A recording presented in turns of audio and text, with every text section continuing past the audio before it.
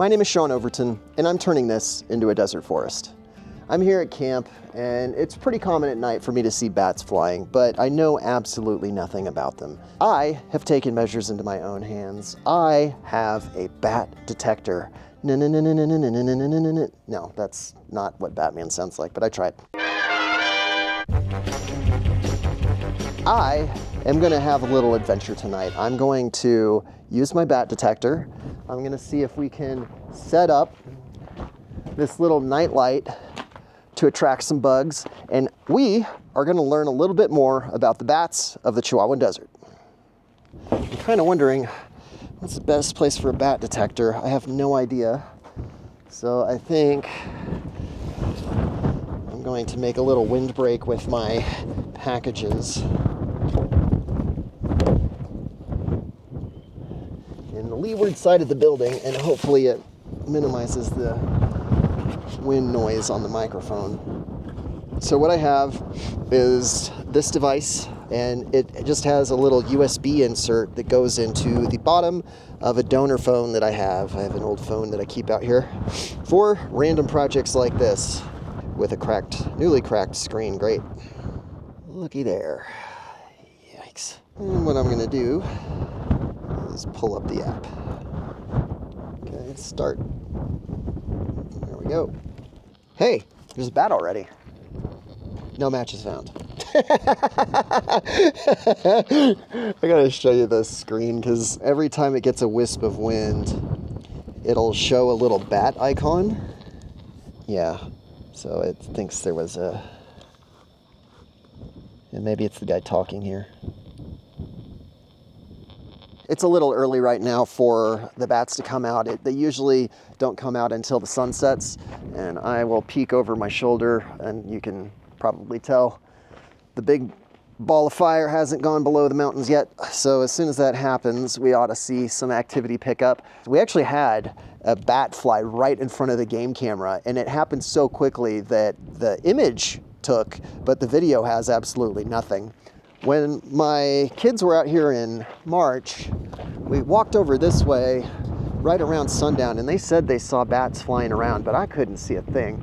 Brandon pulled the SD cards off of our game cameras today, and just by coincidence, we had moved the game cameras down into the canyon, and we caught all sorts of wildlife footage. But I'm after bats. I really want to see them. I want to see if I can see something else besides Mexican free-tailed bats, because part of what I'm doing on the DUSTUPS ranch should support local bat populations, not the ones that feed on insects like the freetails, but the long-nosed bats that feed on nectar rely heavily on agave. And I want to show you exactly how that happens. There's a stalk over here of lechugia that bloomed. I think it's called its inflorescence. What happens is agave at the end of its life, it sends up this huge stalk straight up into the air. Bats feed on these things. This thing's dead. All of these seeds are good, but let me take a pod. Okay, so this is a flower. I just spread some seeds. And in this pod, eventually you get this, which are some very, very small agave seeds. The agave depends on nectar feeding bats in order to pollinate, but also the bats depend on the agave. Look, this is actually a stalk that's growing in real time. So this way you can see, this is literally like 2 days of growth. It's wild how fast this stuff grows. But in the Chihuahuan Desert, there's not nearly enough agave growing. So conservation groups are focused on increasing agave plantings in this desert, which I happen to be doing. Now, I'm doing it because it's part of my desert forest efforts, and I think I can use agave as a silage, but I'm using different species. I am growing some Havartiana at home, which is a native agave. I'm primarily trying to grow Agave americana, which is native, but my main focus is Agave salmiana.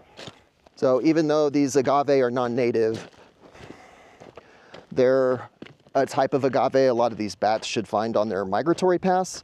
And the advantage to me growing a larger agave like this is that its pencas, the leaves, are way bigger. This guy was dug up last year, and we unfortunately broke the rootstock. So it's struggling because it didn't have any roots when we put it in the ground, but here it is 9 months later, and it's still alive. For not having roots, it's doing pretty well. I'm gonna go down in the canyon. I'm gonna take my comfy chair and let's see if we can't spot some bats. I'm gonna set up shop here with my back against the wall. This is not normally a place I would hang out because this is where prey lives, which means this is where predators hang out. I don't want anything sneaking up on me. But I do need to do a little maintenance work.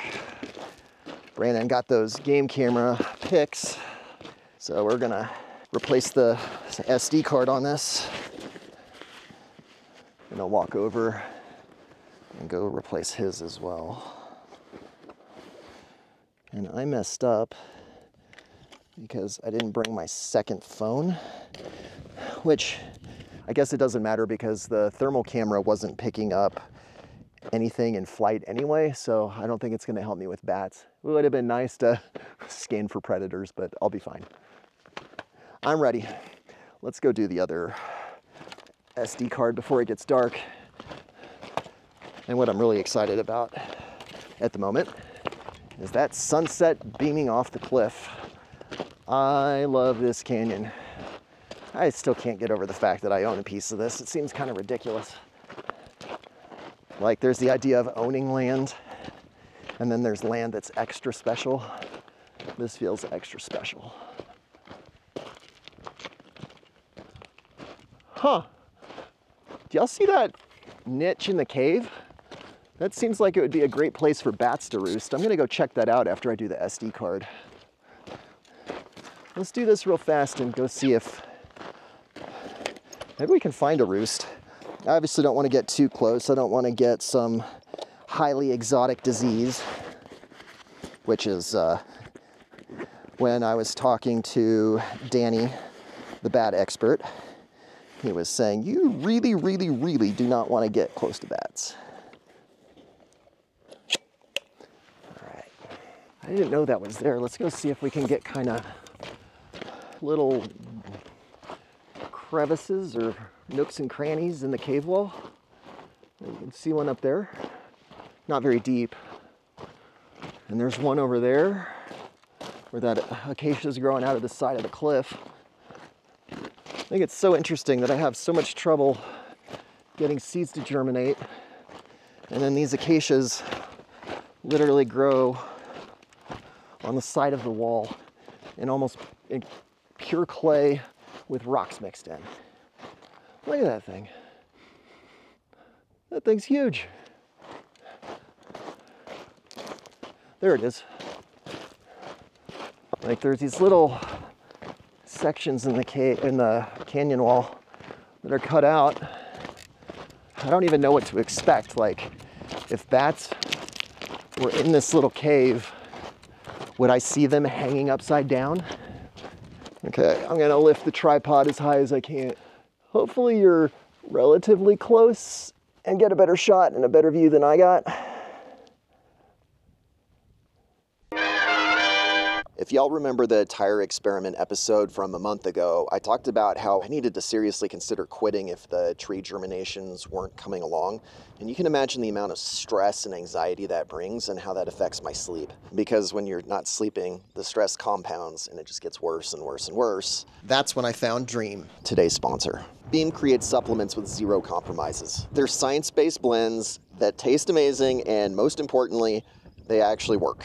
Their team obsesses over every ingredient, every ratio, and every flavor so that you don't have to. I've been using their Dream powder nightly and the shift is real. I'm winding down, falling asleep naturally, and waking up to, literally, dig in. Dream is now a part of my nightly rhythm. Get your sleep back. Go to the link in the description and use the code DUSTUPS at checkout for 35% off. Dream. Calm nights, clear mornings.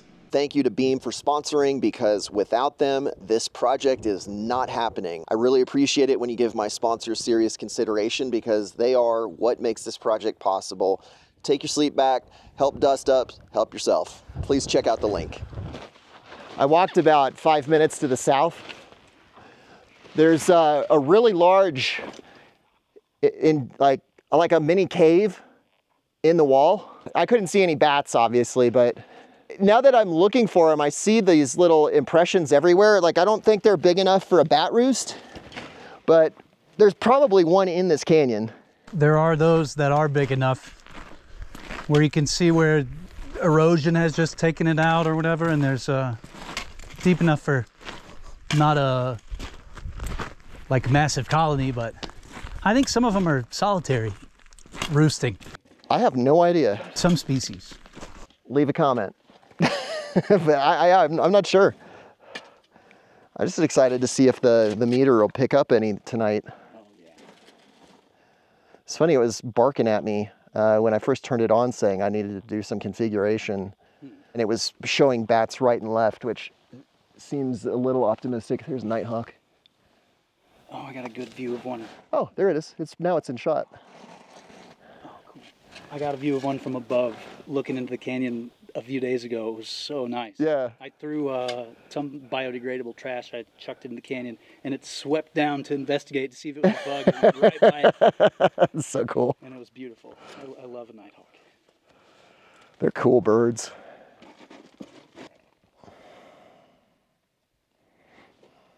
I'm surprised you didn't bring a chair. Chairs are for squares. I don't need no chair, home. There's one.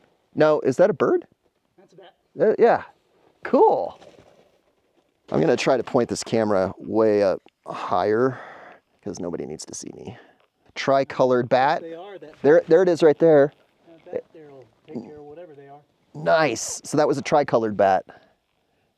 This is fun. There's one. Here he comes. Cool. So cool. Boy, not the easiest thing to track. I can't even see it on the screen. I'm really hoping it comes out. I had the Merlin app on last year, and a mockingbird was singing. I knew it because I was looking at the mockingbird, and every time it sang a different thing, the Merlin app showed a different bird. Well, I mean, it also picked up mockingbird, but it didn't say mockingbird doing cardinal. It just said cardinal. That's pretty good when the mockingbird imitates the call so well that it fools AI. He's a good mocker. It's a good mocker. It's still detecting the bat, so it's within 30 meters. It's interesting, they fly out of the canyon and then they go south. A canyon bat.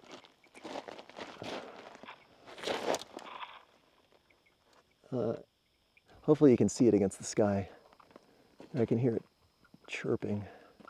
There's another one. There's two right now. He is right next to us. Tricolored bat. Danny asked about him and his research team maybe coming out at some point. I told him, dude, I would love to have biologists and scientists come out. Like, oh, you mean I get a private tour of with bat experts while we look at bats? Yes, please. I expected this to be enjoyable. I'm actually having fun though. It's different. Like I thought, oh, I'd finish this and say, oh, this is cool. This is really fun. It helps that it's an absolutely ideal evening. That does help. Yeah, California myotis. I just picked it up again. I can see 3 bats. Yeah. 4. Yeah, I got them. I just think it's so cool that they fly, like the different species fly at different altitudes, that we see some darting in between the trees and others are 100 feet up. Big one, huh? It is an enormous bat. It is an Arizona myotis or a pallid bat. Pallid, oh cool. So it's going to be pale, I assume. Yuma myotis. Where is it? We are apparently in the most, wow, right by your face. Whoa, wow. Holy cow, that was huge. Apparently it's the most biodiverse desert in the hemisphere. Yes. So, not surprised to see a lot of different kinds of things, all the time. All the time. Whoa, wow. Gray myotis. It's another one. There it is. Wow. I don't even know how many bats we've identified. 7 or 8. That's crazy. That is so cool. I don't know how this is coming out on camera. If you're enjoying it and you want us to come back and do this and maybe have some like bright lights, so maybe it'll come out a little better. I don't know, but it really is amazing seeing a bat that's like this big fly right by your head. Shoot, if we point a light up at camp and bugs come, you can just put a camera on that. Yeah, I thought about Daniel's green light, but it's not going to compete with this. Like, there's just too many bugs here. It's true.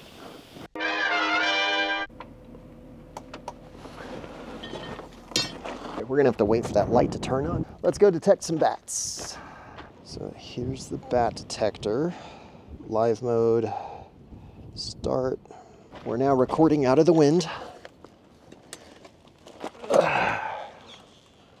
I would say it's weird that I don't see anything in the air, but there's no birds flying either, so.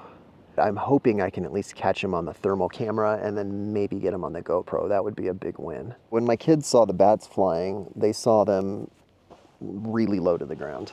Most bats hunt while they are flying. However, there are some species that land in order to hunt, and Mexican free-tailed bats are what we're seeing. Let's figure out what altitude they fly at. This is probably a good segment for me to cut in with info about the Mexican free-tailed bat.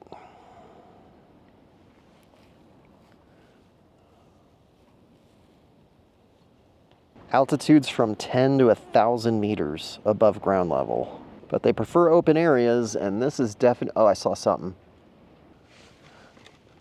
Okay, the green light came on. Let's go turn on the GoPro. Well, the other reason not to do this yet is that there's no insects yet. They should be swarming. I don't know what happened. Well, actually I do. Last month, it was really, really hot and there were bugs. Now, considerably more chilly. It's about 20 degrees cooler. And so, no bugs. Let's also learn more about this bat detector. 30 meters, max 100 meters. So they're within 30 to 100 meters. Let me see. It's been a while since we've had an ID. So I'm gonna stop this and probably go eat dinner, and I'll pick this back up.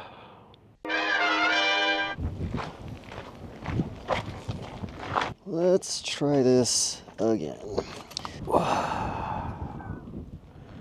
And now it's not detecting anything. Before it would constantly, stuff would be popping up every 10 seconds. I don't know what the different sounds mean. Yeah, we're not finding anything, guys, so I'm gonna call it a night.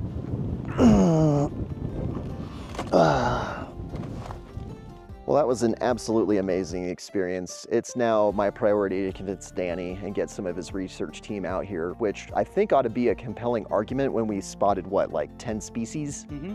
I've known how biodiverse the Chihuahuan Desert is, but to be able to come down here and experience it is incredible. I'm really thankful that I got to do this, and I'm thankful that I got to share it with you guys. Thank you so much for watching, and I will see you in the next episode.